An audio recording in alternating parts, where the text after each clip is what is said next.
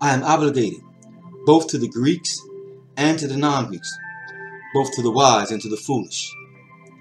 That is why I am so eager to preach the gospel also to you who are in Rome. For I am not ashamed of the gospel, because it is the power of God that brings salvation to everyone who believes, first in the Jew, then to the Gentile.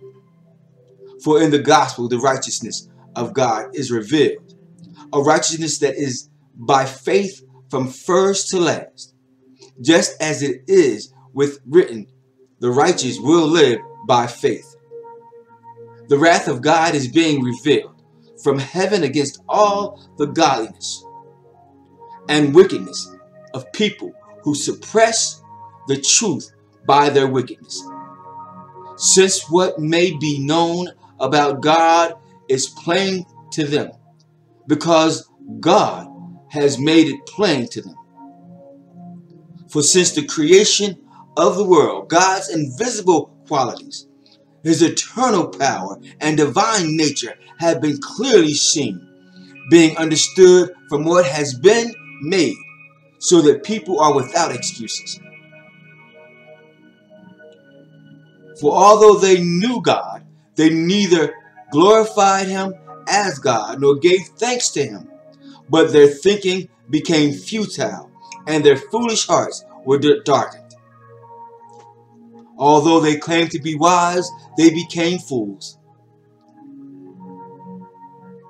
and exchanged the glory of the immortal God for images that made to look like mortal human beings and birds and animals and reptiles.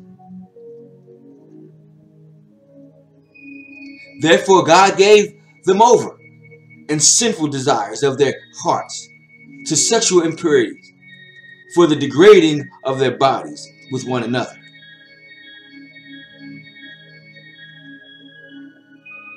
They exchanged the truth about God for a lie, and worshipped and served created things rather than the Creator, who is forever praised. Amen. Because of this, God gave them over to shameful lust.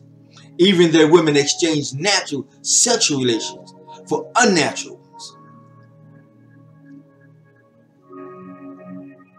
In the same way, the men also abandoned natural relations with women and were inflamed with lust for one another. Men committed shameful acts with their other men and received in themselves the due penalty for their error. Furthermore, just as they did not think it worthwhile to retain the knowledge of God, so God gave them over to a depraved mind, so that they do what ought not to be done. They have become filled with every kind of wickedness, evil, greed, and depravity.